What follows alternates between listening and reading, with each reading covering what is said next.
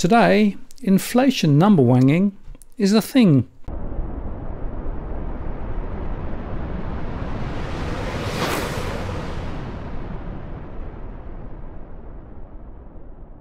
Hello again, it's Martin North from Digital Finance Analytics, one day's post covering finance and property use. Well, continuing with our last post about inflation measurement and the fudging which goes on, today we look at some of those factors which are often excluded from core inflation calculations like oil and rental costs. We're also going to look at some of the adjustments that are made by the data gnomes as they produce their results, all of which tells us that there is significant numberwanging going on, despite which results hit us directly as it informs central bank policy rate decisions. This was recently discussed by John Authors on Bloomberg.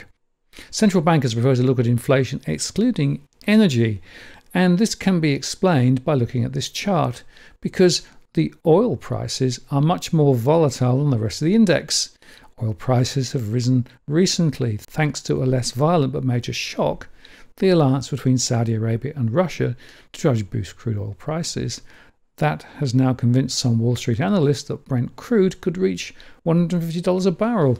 And that's created angst over inflation and a renewed dose of allegations that central banks' emphasis on core inflation, excluding energy, shows that they're trying to distort figures downward or to pretend that energy prices don't matter. Now, those probably aren't very fair criticisms, but they do raise some profound issues. None of this means that higher oil prices don't hurt a lot, because they do. It just means that they shouldn't be allowed necessarily to have too direct an effect on monetary policy. Some of the most famous central bank errors, such as the European Central Bank's rate hike in the summer of 2008, had actually been driven by an attempt to respond to higher oil prices. So, how much will it hurt? Now, on Yom Kippur in 1973, several different Arab nations invaded and sparked the chain of events that led to an oil embargo, and that in turn led to stagflation, both inflation and economic stagnation in the developed world for much of the next decade. But the shock will probably not be as brutal this time around, because the developed economies are far less oil intense. It takes up a far smaller share of the economy, even when it's expensive.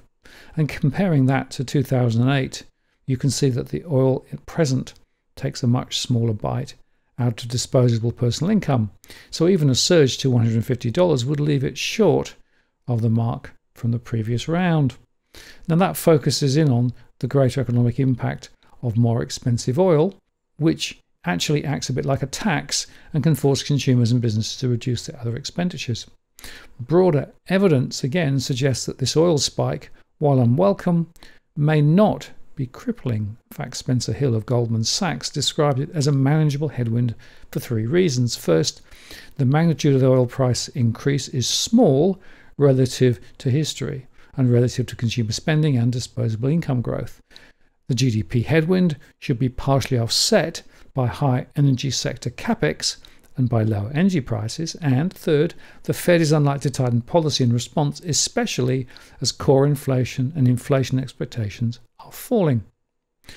Now, followers of geopolitical trends may well remember that the oil price crash of 2014, driven by Saudi Arabia, appeared to be aimed at forcing US shale producers out of business, as they require a higher price to be competitive.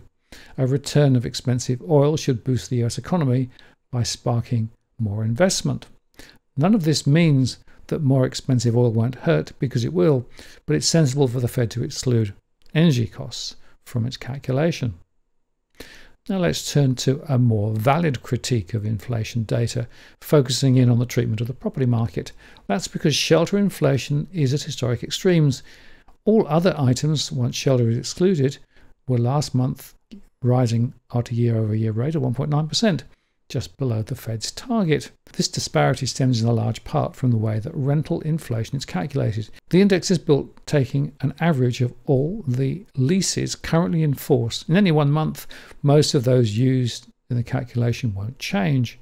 But various private sector groups now produce indices of rents based only on leases taken in the last month. Zillow is perhaps the most widely cited, and it suggests that the peak came in the spring of last year, if anything slightly ahead of the index excluding shelter. Spikes as sudden as the one that followed the pandemic are unusual on this argument, and this has exposed the lag in the rental data that goes into the CPI, and that in turn explains the historic disconnect between shelter and other constituents. Duke University finance professor Campbell Harvey used this chart using data from apartmentlist.com that are in line with the numbers from Zillow to suggest that the current CPI is significantly understated. For Harvey, this is evidence that inflation is much further under control than the Fed realizes, and that further rate hikes could in fact be damaging. In real time, prices and rents are approximately 1% year over year. Recalculating the CPI based on this more realistic number means inflation is 1.5% year over year. Supposed shelter is running at 2%. This means inflation is running at 1.8% year over year. Both numbers are well below the Fed target. And the Fed chair stated, "We want to see convincing evidence, really, that we have reached the appropriate level. I think really that I have presented convincing evidence," he said.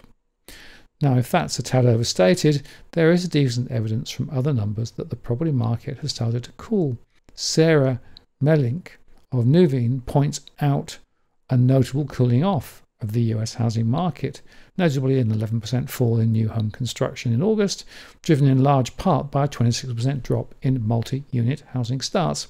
As shelter currently accounts for a third of the entire increase in the CPI, that suggests that rate cuts could be coming earlier than now expected. And it's possible to overdo this criticism, by the way. The Consumer Price Index exists in large part to provide a base for indexing payments to inflation.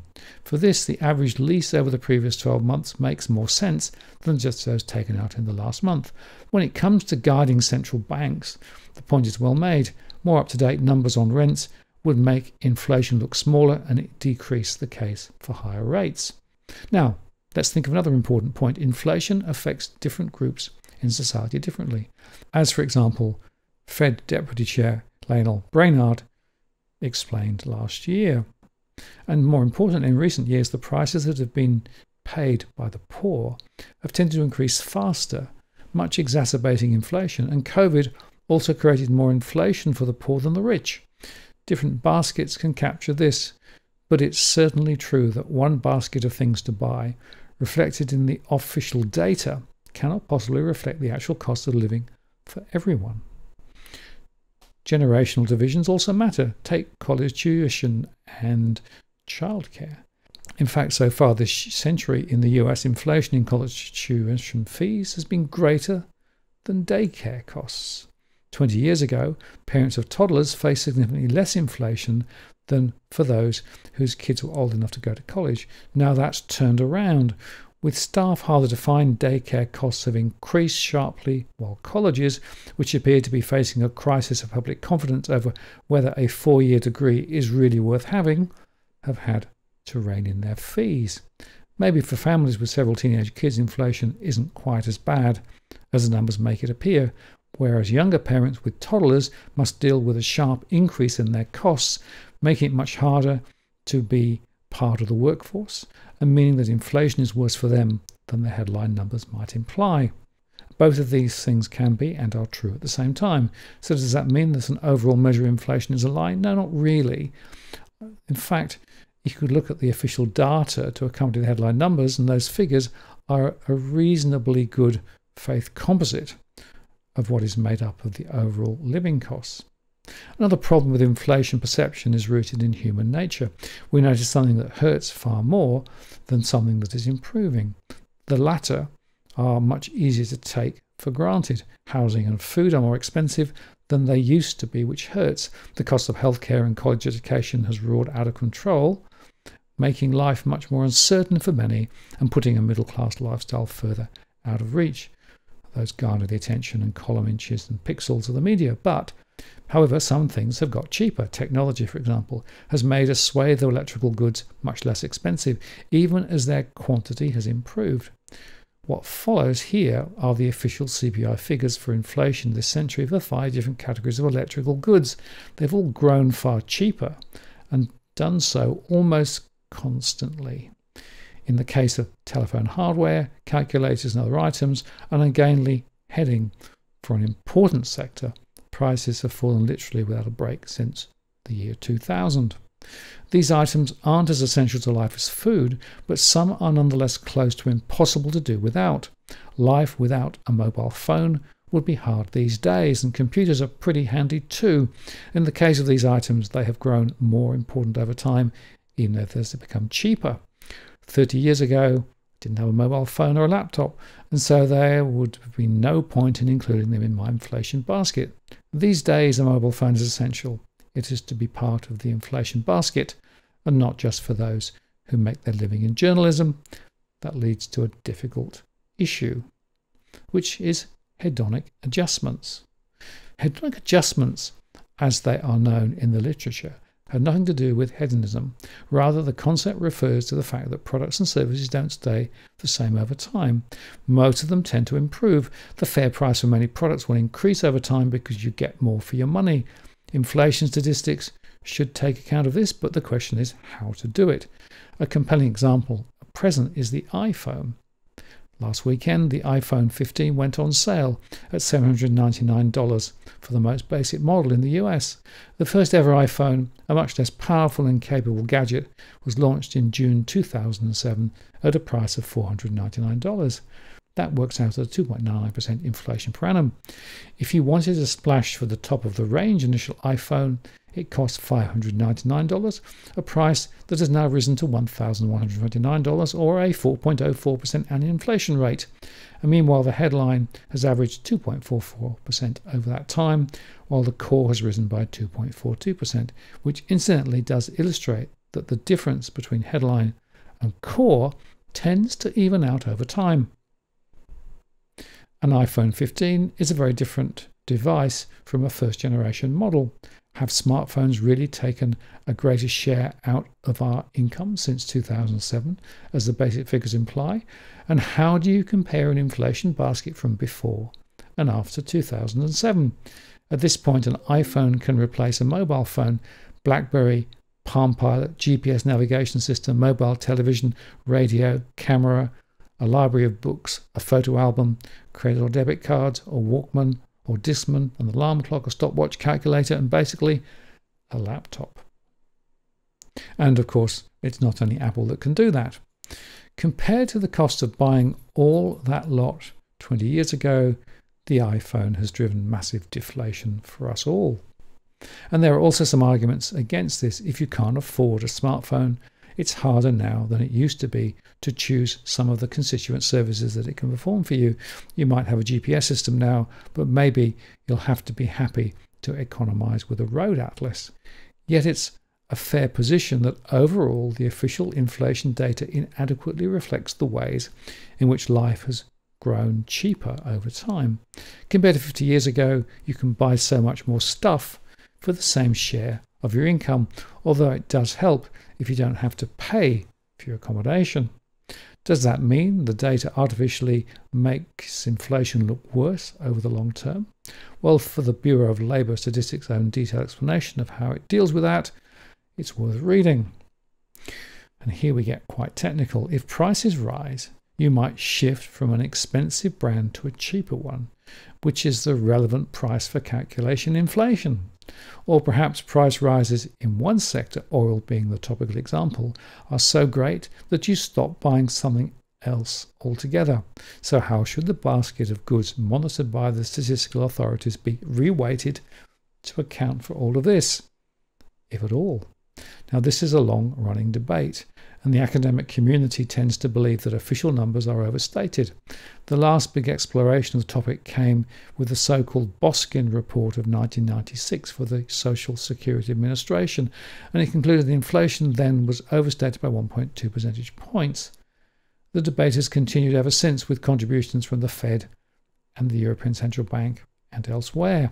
Effectively, it presumes modest consumer substitution within item categories, correcting for what the Boskin report termed as lower-level substitution bias. That is, it assumes that consumers will substitute away from one brand or type of item, such as a steak or a car, as that brand or type becomes relatively more expensive compared to other brands or types of that product.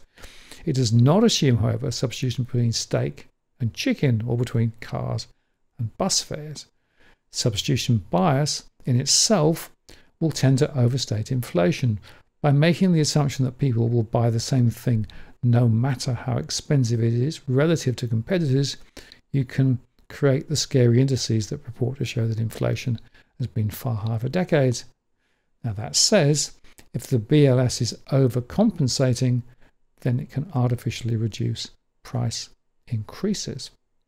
But the takeout from all of this is that the official statistics relating to inflation are all over the place, and there's lots of moving parts. And yet, despite that, the index is used to drive monetary policy. And as we've discussed, it may well be that different cohorts have different inflation experiences. The different people will substitute different alternatives. And the net of all of this is there is no such thing as a national inflation number. You can really only take it down to a very granular level and look at it locally. Now that's an inconvenient truth for central banks who still target core inflation or a trimmed core or whatever it is to try and justify their decisions. Actually, to my mind, this whole inflation targeting game is a bit nuts insofar that the numbers are all over the place, the strategies are all over the place, and there are many other factors, I think, outside of what we've discussed, which can also influence those numbers too. So the bottom line is, inflation is all about the big number wang. I'm Martin North from Digital Finance Analytics. Many thanks for watching, and I'll see you again next time.